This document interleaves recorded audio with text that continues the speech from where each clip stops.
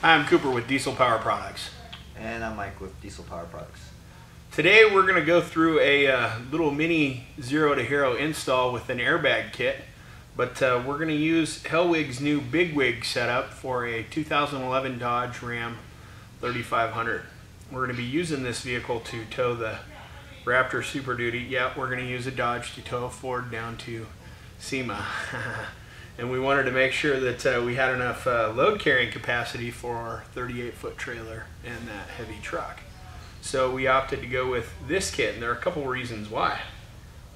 What's nice about this kit is that the airbags are much larger than the kits that are normally available for these trucks. Hellwig did a good job of locating a bag that actually has 28 pounds of capacity instead of 2,500. So it's a much heavier duty bag than what's normally associated with the airbag kits that are out there right now. And just dimensionally speaking, if you've messed with any airbag kits, you can visibly see the size difference in these bags. So what you get in the kit when it shows up is the two 2,800 pound bags, obviously. You get your line with your quick connect fittings and fill valves, all the hardware, as well as all the bracketry to hook this up properly, including a airbag heat shield from the exhaust. And that is the Big Wig kit, not just the regular Hellwig air spring kit. Anything else you want to say? Bolt on, no cut. Bolt on, no cut. Let's do this. Boom.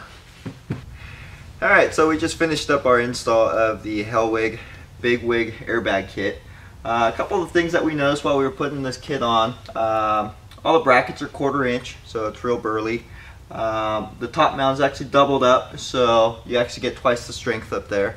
The hardware, they actually use really nice hardware. They use 12.9 bolts instead of the regular 8.8 that you'll normally find in some of the other kits out there. You can see how big the bags are. So now that we're all done, all we have left to do is go ahead and load it up, and we'll see how it goes. So one little detail I'd like to point out is that this truck, we will not be using a compressor kit, because this is just a basic airbag kit that we're doing, mainly to get ourselves down to SEMA.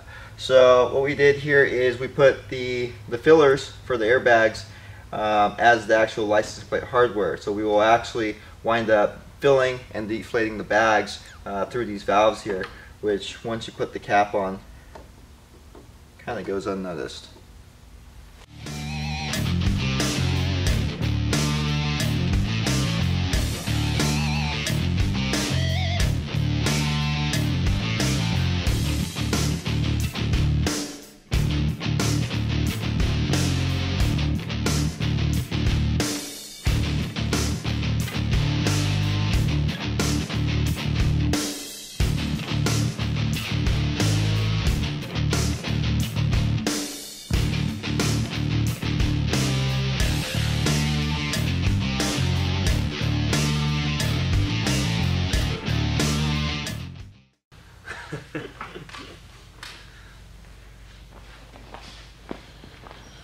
Where'd the camera guy go?